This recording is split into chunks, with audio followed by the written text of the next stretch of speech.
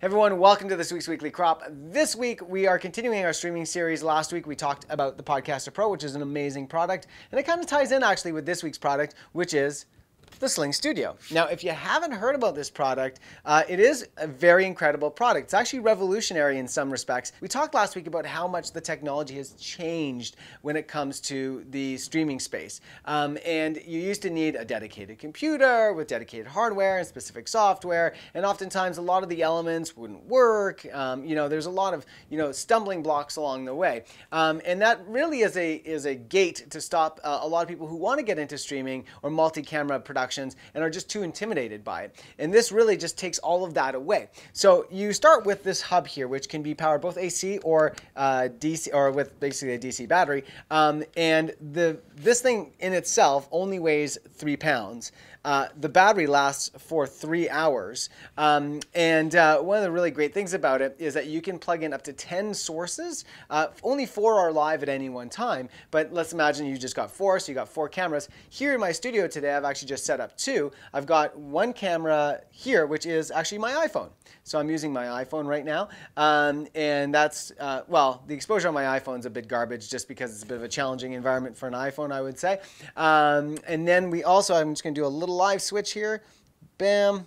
And now we've got another production camera here. And the reason our production camera can work is because we are using these CamLink boxes, basically just another Wi-Fi transmitting box through HMI. And so if you get this per camera, it allows you to transmit up to, very reliably, up to 300 feet away. It's been tested to go a little bit beyond that. I've seen up to like something like 2 city blocks, but reliably 300 feet away, you'll get a pretty good signal. So this is a great product. For example, if you're, an educator, or if you're in a house of worship or anything like that, and you just want to eliminate cables. You're doing a multicam event and a multicam production, but you just don't want to run all these cables, or you've got some mobile cameramen constantly moving around. It's a great platform for that. Now, if you didn't really have any intention on live streaming, but instead you want to capture a multi-camera event, whether it be a panel discussion, a concert, house of worship, high school football game, whatever that might be, that's where the SlingStudio, again, kind of holds the trump card a little bit.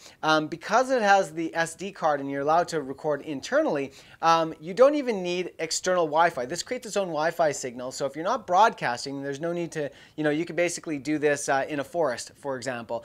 You don't need a data or Wi-Fi signal. This will just create its own, and it will record directly onto the SD card. You can now go back in, you can live switch the event, go back in and then fine tune it because you have all the stems there. And if you kind of screwed up one of the cuts or one of the transitions, you can go in and repair that and then upload for archive or for any display network that you want. So it's a really great device for that.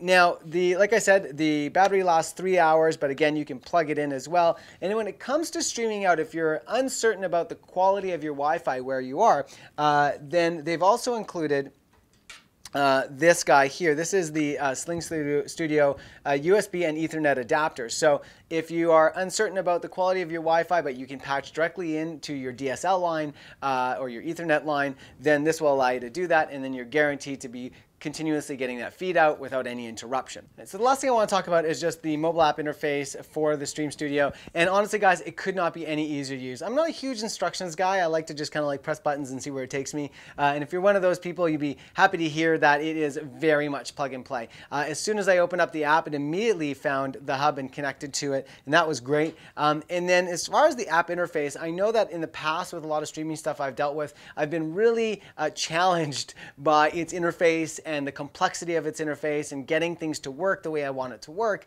A lot of struggles I had there. I've had 0 struggles with this. It is super intuitive, super easy to use. The user interface is very intelligently designed. And it's got a couple basic sort of panels that are really easily laid out. So you've got your graphics panel, and the graphics panel is great because you can actually add your own graphics. You can create your own. And it's got your audio mixer as well, so you have full control of your audio.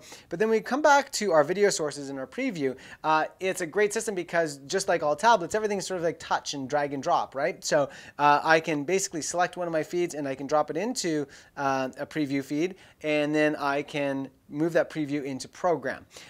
Then I can also, if I want, just go directly into program, and that will also just do the switch for me. And I can designate how I want that switch to occur, whether I want it to be a fade or a wipe or just a hard cut. I can do all those things. And this is capable of so much more as well. But basically, the whole point I'm trying to make here is if you are eager to get live streams out or start recording multicam and you don't want all the intimidation and you want a system that's reliable and that works, folks, this is it right here. It works really, really well. I'm super impressed with it, and I'm super impressed with what it can do. And that's pretty much it for this week, guys. Thanks so much for watching. I really appreciate it. If you have any questions on this product or any one of our sort of streaming products, please give us a call here at Vistek, visit one of our stores, or visit us online at vistek.ca. And as always, please subscribe to our channel. We'd love to have you as part of this channel. Comment in the comment section below and find us on all the things like the Grams and the Facebooks and all that.